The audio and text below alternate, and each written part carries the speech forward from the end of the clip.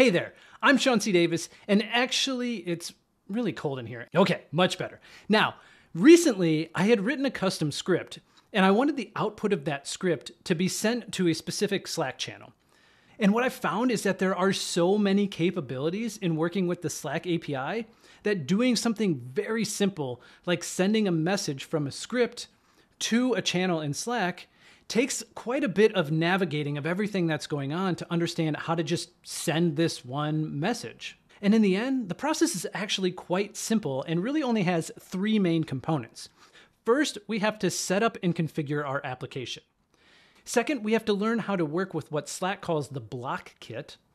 And then third, we can actually write the script and interact with their SDK to send the message. All right, so let's get into it. The first thing we're going to do is create a new Slack app. You can start by going to api.slack.com/apps and then click this Create New App button. And we can choose to either start from scratch or from an app manifest. We're going to start from scratch for the example. And we can give the thing a name. I'm just going to call it Test App for now. And then pick the appropriate workspace to put it in. I have one that's just for me. And so I'm going to say Create App. And now we have to configure this application. But first, we'll add incoming webhooks. Let's turn these on.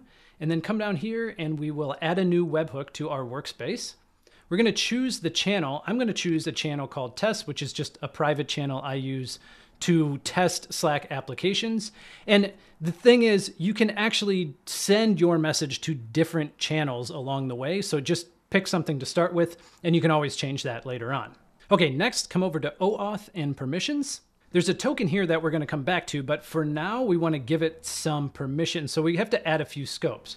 By default, we have incoming webhook scope, but we have to actually add a few more, and we're going to add them in this bot token scopes section. So first, we're going to add chat write, and then we are going to add chat write public, and then we have incoming webhook already. So we are all set. Okay, and as we're doing this, you probably see this big scary banner pop up here.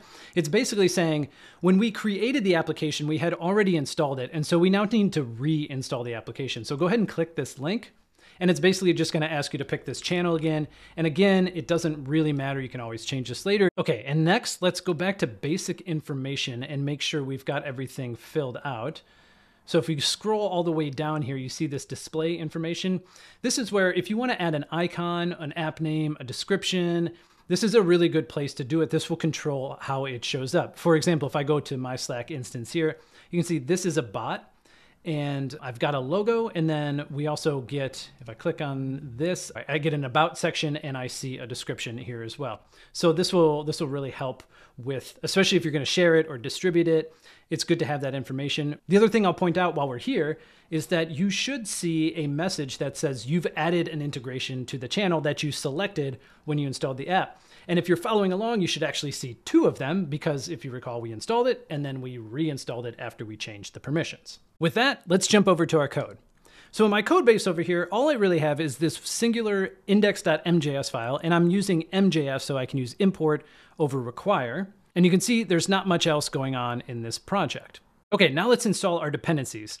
So we're going to install the Slack SDK, and that is at slack/bolt.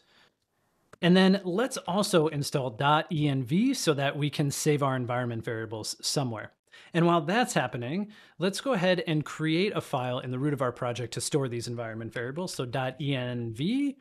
And if you haven't already, probably want to ignore this file in Git because this is going to have sensitive data. So here we are going to add Slack signing secret and Slack bot token and Slack channel. Now I know already I can set Slack channel to test, so I'm going to go ahead and do that. So the first one, Slack signing secret, you can find down here in app credentials, which is under basic information. And the Slack bot token you can find in OAuth and permissions. And that is this value right here. So go ahead and copy both of those, paste them in your .env file, and then save this file. I'm going to do this off camera for a second. By the way, before we get back into writing the script, something I failed to mention before is that the reason I use an environment variable to specify the channel is because it tends to make it really easy to switch which channel we are posting that message to. And that's why when I went back to saying we installed it to a particular channel, if we have the right permission level, we can still change that channel that we send it to within the script itself. And so you often want a different channel to test in than you're going to use in production. And so that's why I use an environment variable, because I can quickly change it locally without actually changing any of the code that might be running in production. All right, now the second component that I mentioned at the beginning of the video is that we have to understand how blocks work. Blocks are basically the building blocks of the content that we're going to use to craft a visually rich message in Slack. And the easiest way to do this and to see what's going on is to go to app.slack.com/blockkitbuilder. And you don't need any of this other stuff here. If you just go to this URL, which I'll put in here just like that, and I will link it in the description below, you're going to get redirected somewhere and you're going to see that you've got this preview automatically. You have all of these options for blocks on the left side.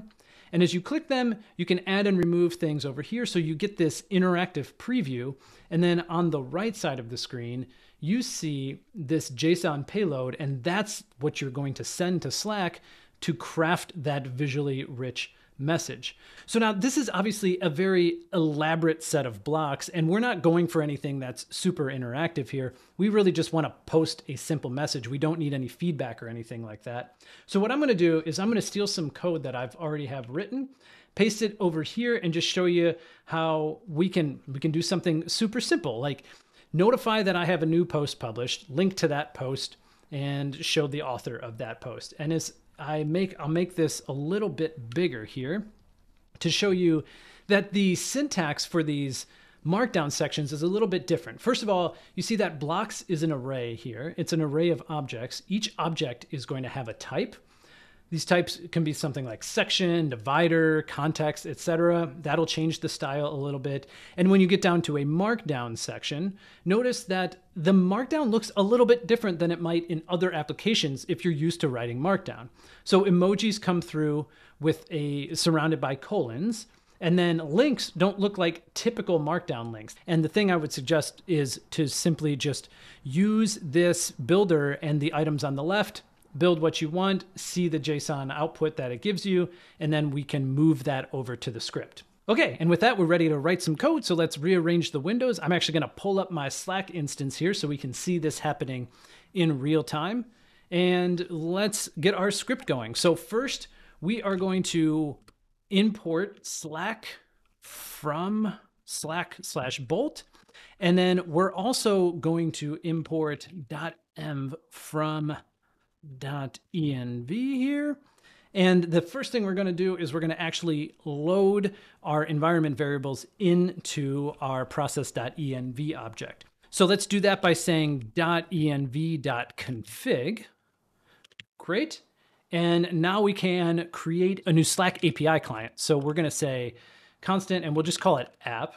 And we're going to say slack.app. And then we have to give it our credentials in here. So first is signing secret, and we're going to get that from our environment, Slack signing secret. And then we have our token, and that's again process.env because we set it as an environment variable, and that's Slack bot token.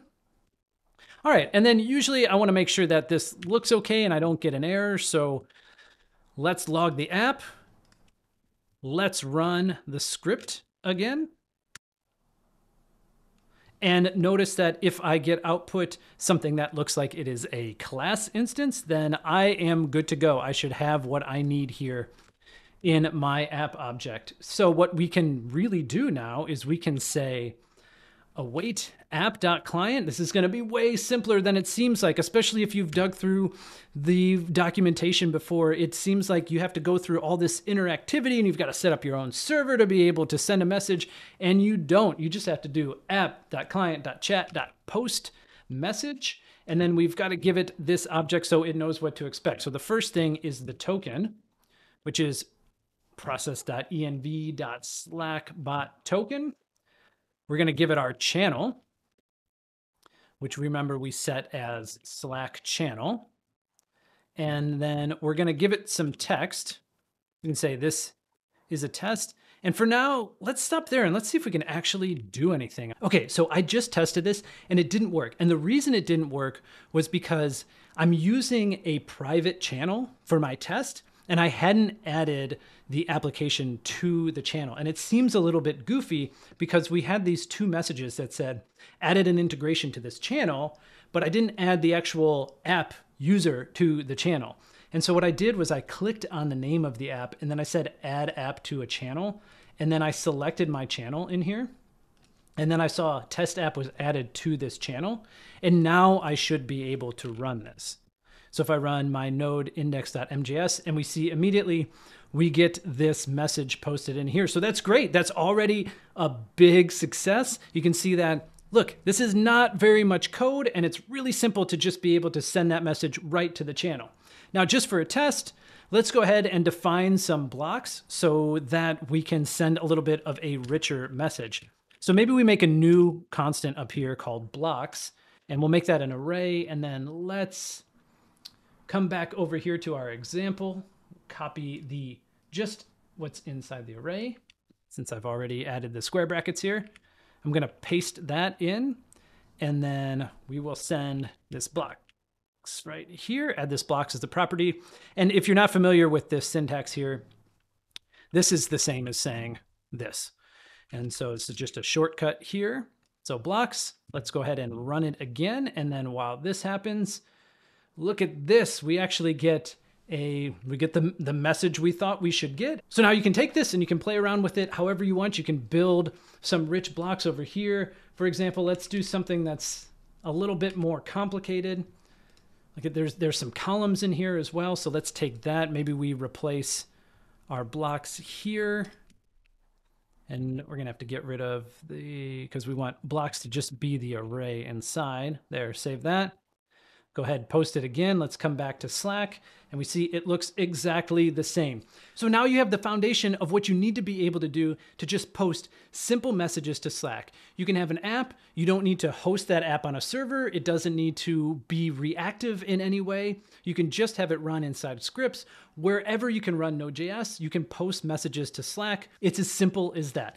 Hopefully you found this tutorial helpful. Use the comments section below if you have questions or want me to dig deeper into interactions with the Slack API. Subscribe for more videos like this, and I'll see you next time.